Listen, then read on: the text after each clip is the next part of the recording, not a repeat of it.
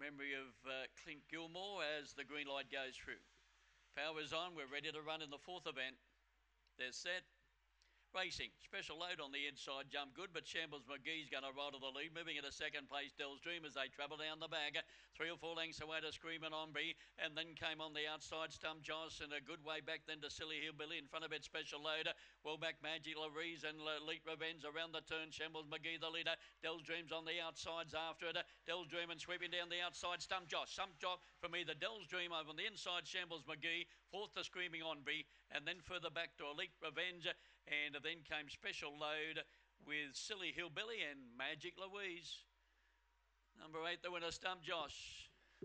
For Robert Benhard. By Swift Fancy at a Bell's Melody. Owned and trained by Robbie at Cardiff. Robbie Benhard defeating number 4, Dell's Dream. Dell's Dream is run second by Cosmic Rumble, Little Abbey for Deborah Roach. And third to number 2, Shambles McGee, Elite State Marina's Pride for Michelle Shambler.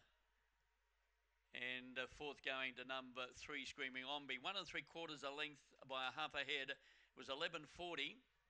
Running home in 12.37 and the run of 23.77.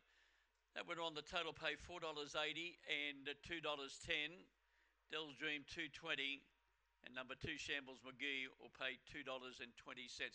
That'll be the final dividends. Now that first section 11.40, running home in 12.37. And the run of 23.77. The official numbers 8, 4, 2 and 3. Stump Josh just going home a little bit too well for Dell's Dream. Third place to Shambles McGee. 23.77 the time.